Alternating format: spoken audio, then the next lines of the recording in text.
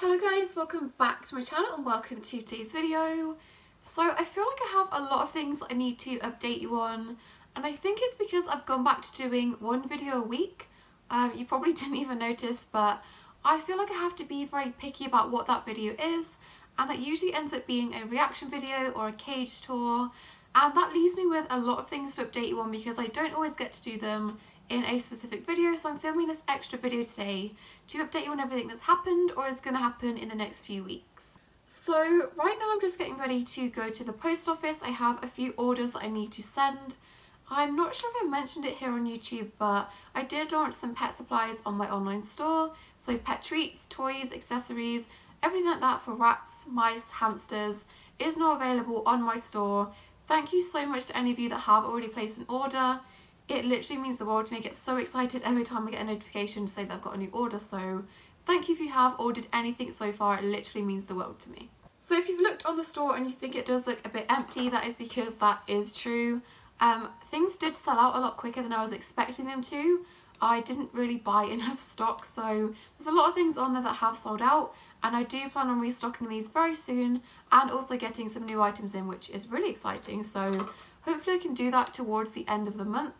But if you have placed any orders so far, thank you so much. And hopefully if there was something you were interested in that you weren't able to get, hopefully I can have that back in the store for you towards the end of October. So the first thing I have to tell you is I am going to be at the National Pet Show in Birmingham at the NEC on the 2nd of November, which is the Saturday. I did attend the show in previous years and I'm really excited to be going again this year. I've also partnered up with the National Pet Show to give you guys a chance to win 2 free tickets.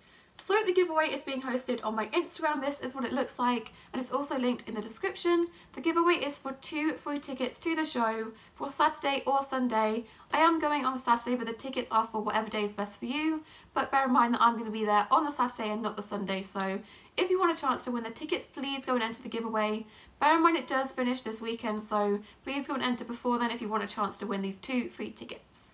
But if you've already got your tickets and you do already know that you are going, please let me know down in the comments. I would love to meet some of you. I am a pretty awkward person and I do get a bit distracted by things, so if I'm looking at a cat or something and you're trying to get my attention, just shout my name and get my attention because I can get very sidetracked and distracted by things. But I do really want to meet some of you. As I said before, I have been in previous years, so I'm really excited to go again this year and see what's new and what's different. For me, as an animal lover, I love so many different types of animals. Having them all in one room and one area to look at all day is literally my ideal day out, so I'm really excited to be going again this year. One of the things I like about the show is if you're thinking of getting a particular animal, it's a really good show to come along to and meet these animals and meet people that are experts in that field.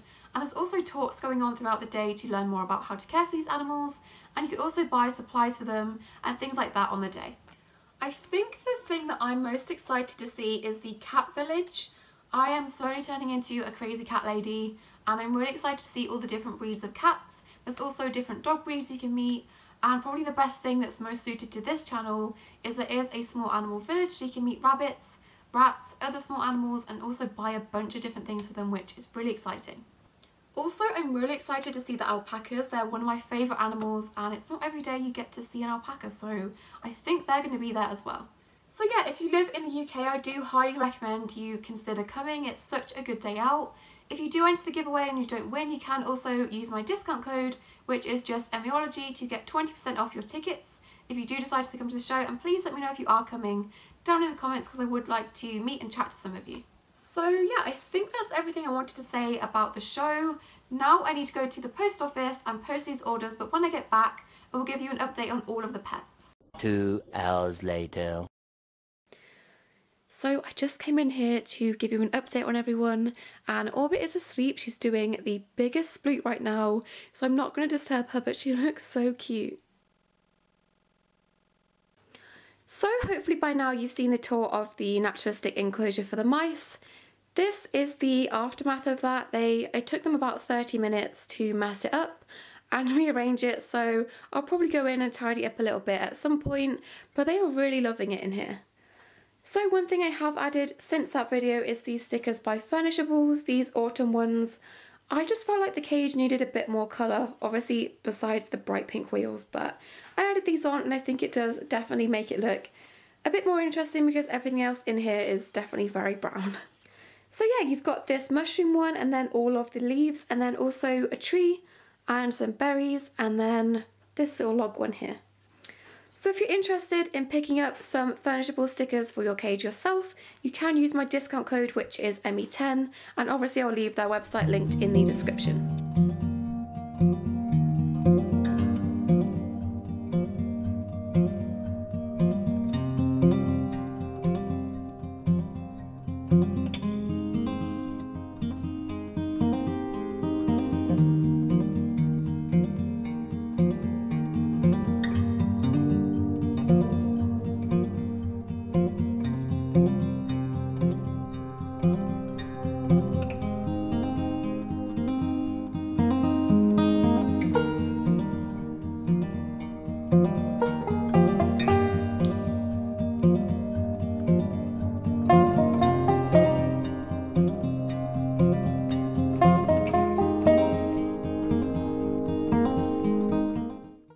So I was going to make a whole video about the leaf insect enclosure, but really there's not that much to it.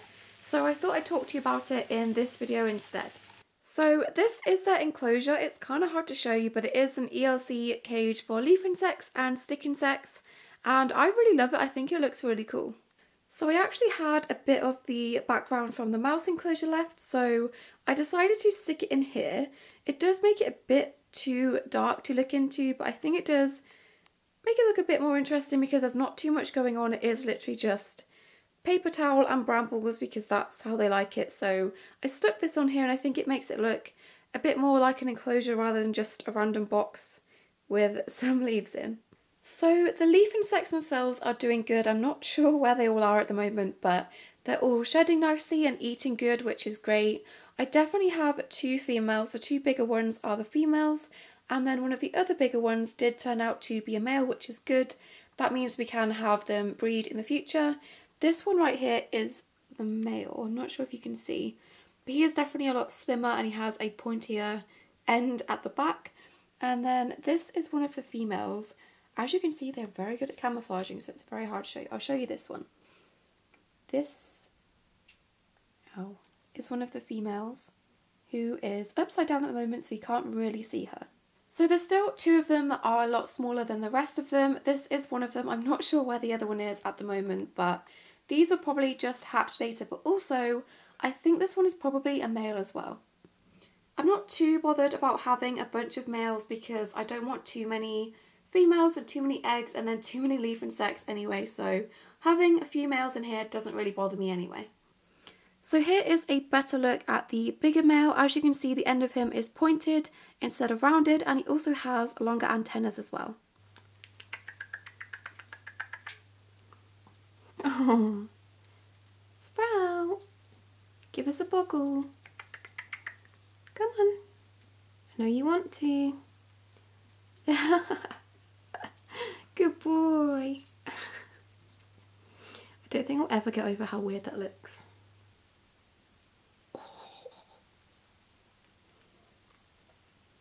I don't want to open the cage because then he'll definitely stop doing it.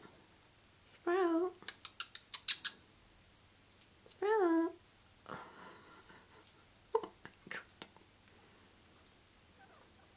Oh, big yawns. So this is the part of the video I really didn't want to film, and I put it at the end because I didn't want the whole video to be a sad video, but this is still something that is going on and I did want to talk about. So my rats are getting old. Moose is 2 years and 3 months, which is amazing considering he doesn't have the best genetics. He has lived a pretty long time, and Sprout and Sundae would be 2 next month, at the end of next month, so they are very, very close to their 2nd birthday. And unfortunately, Sundae is not gonna make his 2nd birthday. And I know it's just a birthday, like rats don't know that it's their birthday, but to me, getting a rat to their 2nd birthday is like a big milestone for me, and unfortunately it just doesn't happen sometimes, which obviously I'm not gonna prolong his life if he is suffering just to get him to his second birthday for my sake. So that is pretty much what is happening, and I would have loved for him to have made his second birthday, but unfortunately his health had other ideas. So I took Sunday to the vets over a week ago with a respiratory infection, which has now been treated and cleared up, which is great, but that is not the main issue. The main issue is his kidneys. So some of the other symptoms I noticed, and I did also want him to get checked out for, is the fact that he is just generally slowing down, but he has lost quite a bit of weight. He's lost even more weight since the vet appointment, but he was losing a lot of weight. He was getting a bit unsteady on his back legs, and overall he was just looking very frail, which is understandable for his age. He is coming up to being 2 years old, but he was looking very frail. And also, looking at your rats every day, you know what colour their skin is, and he did look very pale to me, so I suspected he was also slightly anemic. So these all are symptoms of kidney failure, which unfortunately there's not a treatment for in rats, but the vet did feel his kidneys and one of them was very enlarged, so we together decided that the best option for him was to give him some pain medication, treat the respiratory infection he also had, and just see how he goes. He's doing okay. The pain medication has made such a difference. He's not in pain anymore. His kidneys are still obviously struggling and failing. The biggest thing for me though is how much weight he's lost. I'm not going to show you him, I don't think, because I really don't want your last memories of him to be bad ones. I want you to remember him. So I'm not going to show you, but maybe if he's sleeping later on I will give you a little clip of him. But he's doing okay. He's still eating, drinking, he's trying to run around with the other rats. His mind is still young, but his body is failing.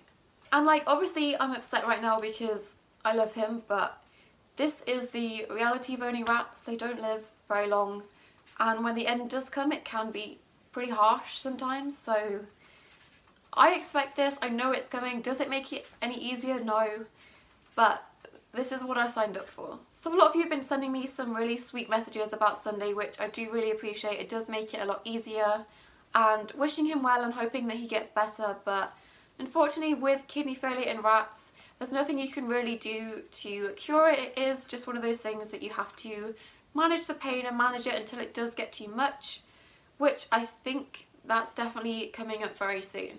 So if you are interested in reading up a bit more about kidney failure and kidneys in general when it comes to rats, this is a very common health issue when it comes to male rats especially.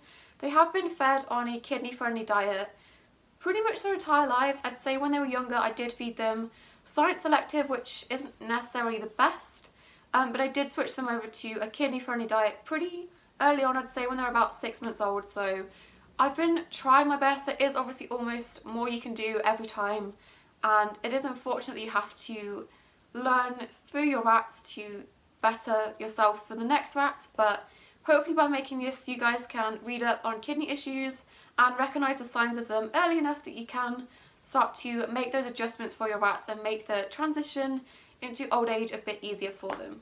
So right now he is okay. He's not in immediate pain or anything. The pain medication he's on is pretty strong and is managing any pain that is coming from his kidneys, because he was in quite a bit of pain in that area when the vet touched him. So the pain medications have improved his quality of life. Up to this point he's still eating and stuff, but unfortunately one of the symptoms of kidney failure is even though he still has an appetite, he's still eating. I'm feeding him separately about 3 or 4 times a day. He is still wasting away. He's getting very skinny and it's getting pretty hard to look at. And I think if I left it any longer, it would definitely not be fair. I don't know what he's doing right now, but he's having a good old time digging in the bedding.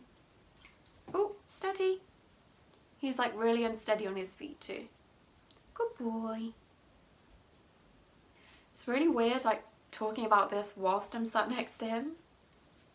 So this is the hard part. So I've had to make the hard but necessary decision to not let him get any worse than he already is, and I've scheduled the appointment for him to be put to sleep on Monday. So yeah, I apologise that this isn't the most happy end to this video, but I did want to let you guys know I'm not sure if I'm going to upload a tribute video to him. I know it would be nice to do that. It gets draining after a while having animals that live not very long, having to go through and edit and upload sad videos. Hopefully I can make one that isn't sad, that isn't as sad as this one, but I felt I owed it to you guys to let you know ahead of time, because I know that it is happening ahead of time, that this is going to happen on Monday, possibly sooner if he goes downhill, but right now he's not doing too bad. I just know he's not going to get better, he's only going to get worse, and I'd rather do it a day too soon than a day not soon enough, if that makes sense. So yeah, that's what's happening next week. He's staring at me right now, so maybe I'll get him out real quick. He just found some pasta. Is that your pasta? Alright. I love you so much. You know that. I love you. So I'm sorry for crying on camera. I didn't expect to do that, but I wanted to give you guys an honest update on everything that's been going on, the good stuff and also the bad stuff. So hopefully you guys are all caught up now. I love you guys. I'll see you in my next video. Hopefully next one is not going to be as sad as this one, but I'll see you in my next video. Bye!